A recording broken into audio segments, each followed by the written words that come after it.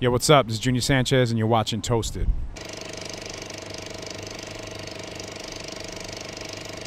Hey, you were one of the originators. You saw the dance scene evolve into this monster that it is today. What do you think of it as it is right now? I mean, I think it's grown exponentially, and it's incredible what's happened. You know, the electronic music culture, I call it house music, it's always was considered novelty in America, and it exploded to what it is now. I think it's fantastic, and I think it's time for everything changes. To me, I look at it like the wheel never gets reinvented; it just slows down, and then somebody has to come and spin it again. And I think there's always going to be yin to the yang. So the subculture is always going to live, and there's going to be a pop culture part of it. And then sometimes it shifts, and now the subculture is becoming more commercialized. The underground culture is getting bigger, and then the EDM culture is now becoming subdued, like something that a passe. But then this that everybody loved that was underground will soon be like, we don't like it, because it'll be another subculture. So just, you know, just constantly goes. Yeah, we're probably on the peak of what I call the Dutch golden era of dance. I mean, the Dutch are dominating the charts. There are charts. What do you think of this period, actually? Do you like the Dutch DJs?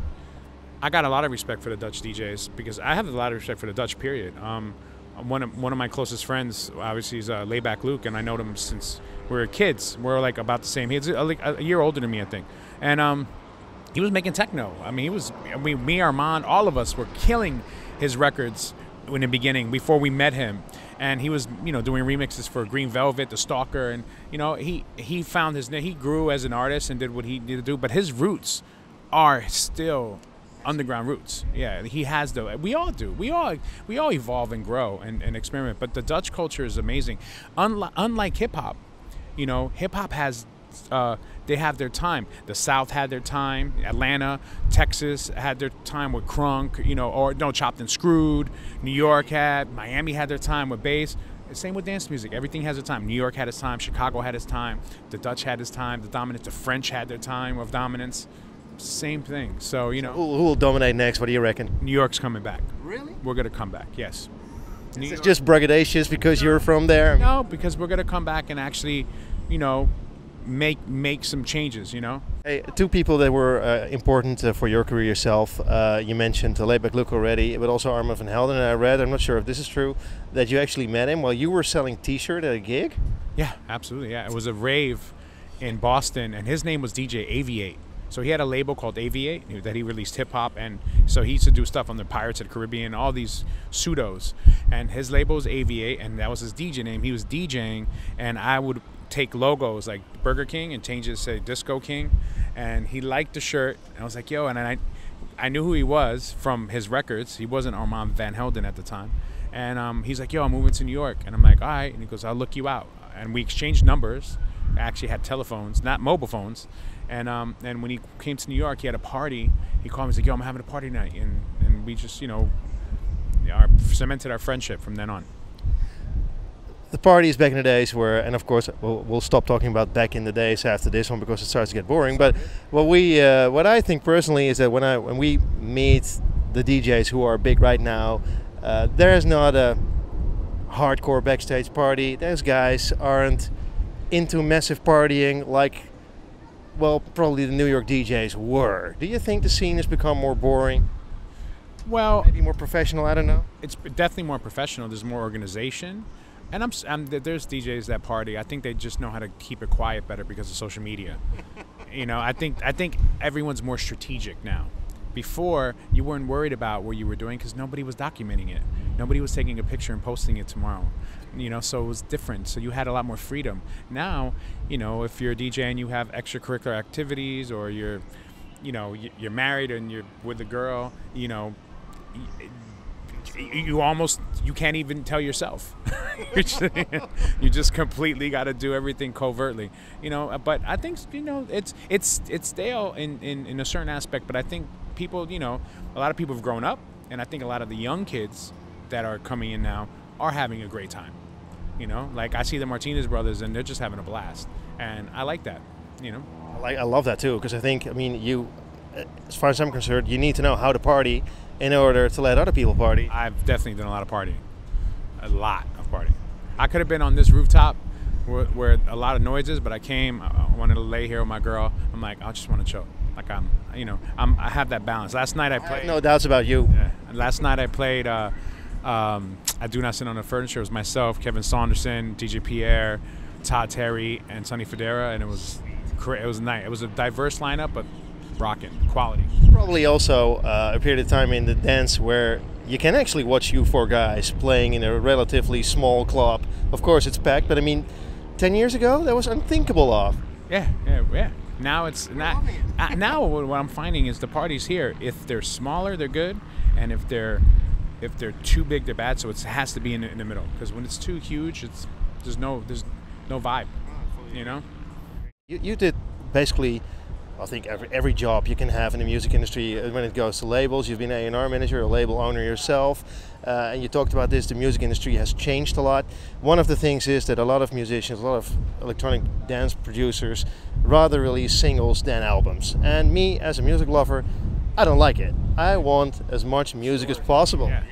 Yeah. I had this conversation yesterday about the album culture, but I think things changed because of technology. I mean, Spotify is a monster, and they're the streaming services and the single culture. Like I said, the wheel doesn't get reinvented; it just spins a different way. So, but I believe in the story of an album. Like I've just finished my album, and it's funny because I'm partnering with a Dutch company, Armada, and my album's through Brobot, distributed through Armada, and they will release your album. Yeah, and it's called Under the Influence. And the premise of my album, it's funny enough, is I realized all my peers are my friends, like Todd Terry, Armand, and we speak all the time, and Todd comes to my house, and Kenny Dope, and you forget that I'm still their fan, and I'm still influenced by them, But you get jaded, you take advantage, or you just forget the fact that you're always hanging out with them. But then I reflected back. I said, wait, I'm still your fans, even though we're best friends. So I made a record that pays homage to my friends. So how did you do that? I mean, did you involve them, or did you go back to the sound back in the days? Or to the sound. What I try to do is encompass their emotion and convey that emotion in today. So on your album, we can find Todd Terry on music. You can literally find emotions of Todd, of Masters at Work, of Kenny and Louie, Mood to Swing, Armand, Daft, and it's like there's one song at the end called Back to That, and it's like an homage to everyone, and I pretty much shouted out everybody at the end of the record in song form, and it's like we are all under the influence of this person, that person, this person, why, and it's about showing them respect, and the kids need to understand that. And if I can do it, and I'm one of them, I think the kids should understand the culture as well. I don't think anyone can do it, and you need to have a lot of talent and a lot of perseverance. So I mean, but still, will the album be out on vinyl as well? It's amazing you just said that. I had a conversation with the head of A&R at Armada, Jerome. We literally just said, and I want him to please send him this interview. We're gonna release it on vinyl. Yes, we're gonna do a limited edition, cool collector's vinyl, and I want to do that because it should be on vinyl. It should be on a physical form. That's amazing. How many copies will you make, actually? Because I gotta have one. We'll send you one, 100%. I love you, man, already. But we'll send you one. But this is the best interview all week. Hey, will you tour the album as well, actually? Yes. Where will you play? Any place that would have me play that's not too big. I want to do an intimate club. I want to DJ my album from beginning to end. So exactly how you hear it, I'm going to extend it and DJ the experience. So you get to, because a lot of people don't listen to albums fully. So if I'm going to play for you, you're going to listen to my album. This is the way it should be. Yeah. So you're going to listen to my album. I'm going to go in, I'm going to press start, and I'm going to create an experience, and I'm going to DJ every cut of my album for you to understand it, my story. Man, this is amazing. I love it already. When will it be released? First single, I think, is coming out this summer, maybe about May. It's called You and I and the Music. Yeah. And then the whole album will be released after it? Yeah. Mm-hmm. We're going to do little mini mixes on Spotify. So it'll be 3-part mini mixes of the album. So the first 15 minutes and the second 15 minutes, and so you can kind of experience it in that way. Wow. Oh, looking forward to hear that. It's awesome. Hey, it looks to me like you are really making the best of what modern technology has to offer in the music industry. Do you see it as a blessing now, or is it still, well, it also has its downsides, of course? I think it's a necessary evil to everything in a certain aspect. You have to adapt, because if you don't adapt, you're not going to understand what's going to come. Because right now, it's these platforms. You go to sleep, you wake up, it's another platform. So if you don't understand what's happening, you're gonna go back into a cave and make music with two rocks, and you're not gonna understand what's going on. So, I think technology it's inevitable. What's happening?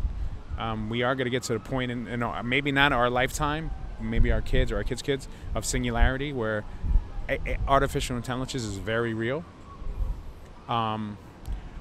Social media is very real, and it might continue on this path for a long time, or there might be a rebellion where people don't want to believe what they see and they want to have something more organic. I don't know. I don't have the answers.